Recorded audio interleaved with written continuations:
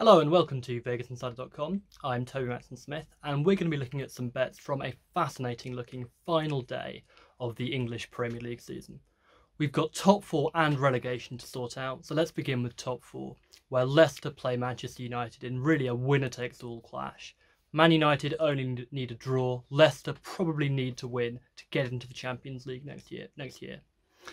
However, I'm pretty confident to go with Man United here. They're 6-5, and for the last few months, they've just been a much better team than Leicester. Leicester really have been a mid-table side for most of 2020. Battered 3-0 by Tottenham last time out, 4-1 at Bournemouth.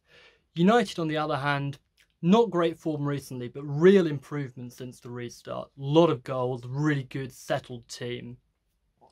And I think they've got the pace on the counter-attack to really hurt Leicester if Leicester have to go for it at the end, needing a goal. So Man United 6-5, I think, is a pretty fair bet. The other game in the top four race is Chelsea against Wolves. Now, Chelsea only need a draw to qualify for the Champions League, and I think that's what they're going to get. 14-5 seems a really big price here on a draw. Wolves have drawn more games than anyone else in the Premier League, 14 matches. And a draw might also be okay for Wolves, given that they're in a race for the Europa League, and unless Tottenham win at Crystal Palace, 1 point would be enough for Wolves too.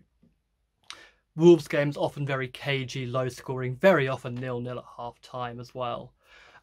Chelsea not great defensively, but maybe if they play five at the back, can tighten up, bring in Willy Caballero in goal instead of Kepa might help as well.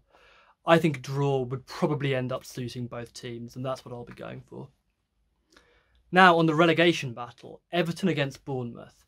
Bournemouth need to win and hope that both Watford and Aston Villa lose. It's very unlikely, and Everton at 6-5 to win this game represents pretty good value for me. Bournemouth have only won 3 times in 2020. All of them have been at home. They've been pretty awful for most of the season, really. And they're 21-10 to win this game. It's just too short for a team that's really not used to winning games. Everton, traditionally a pretty good team at home, particularly under Carlo Ancelotti. Again, very good attackers in Richarlison and Dominic Calvert-Lewin. They'll want to end the season on a high. And I just think, 6-5, big gulf in quality between the two teams. Everton for me. And I think Bournemouth might go down with a bit of a whimper.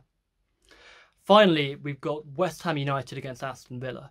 Now, Villa are in an odd position. They are just about ahead of Watford on goal difference. So they could win and go down, but they could also lose and stay up. It all depends what happens here and when Watford play Arsenal. But that said, again, similar to the Everton-Bournemouth game, just because Aston Villa need a result here, it doesn't necessarily mean they will. And West Ham at 21-10 to win this game looks really good value. They've been very good in the last few weeks. 2-2 draw at Manchester United in the week, beat Chelsea, beat Watford. Declan Rice in fantastic form, Thomas Souček in the midfield doing really well for the Hammers. And, Villa, maybe a draw or even a defeat, and they might still stay up.